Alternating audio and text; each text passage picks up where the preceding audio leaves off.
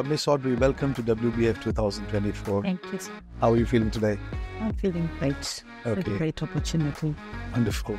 So, one of the challenges that legal fraternity faces is branding and marketing and networking.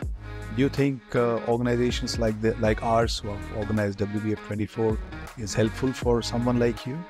Yes, it's very helpful because as law firms, especially in Zimbabwe where I come from, we are not allowed to do certain things in form of advertisements or marketing, because there's a very thin line between marketing and advertisement. So if it's a platform like this, it's not the law firm which is putting itself out there. It's the platform that is actually making you known and heard over. So it's easier that way. Okay, and have you met people, made friends? And okay.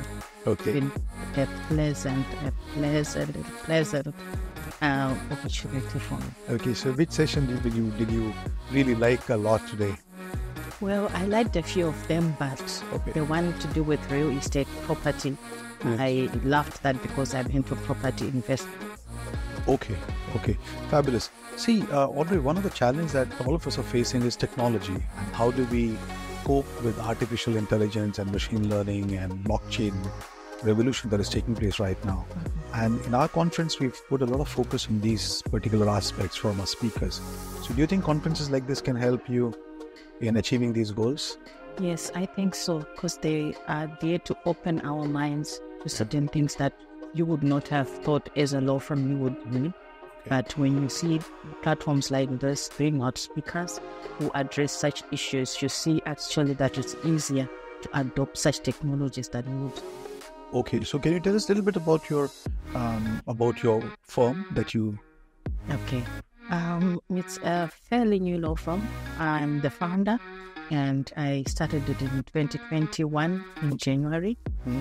We are two partners. I got a partner recently. So it's growing. Okay. It's got 3 departments.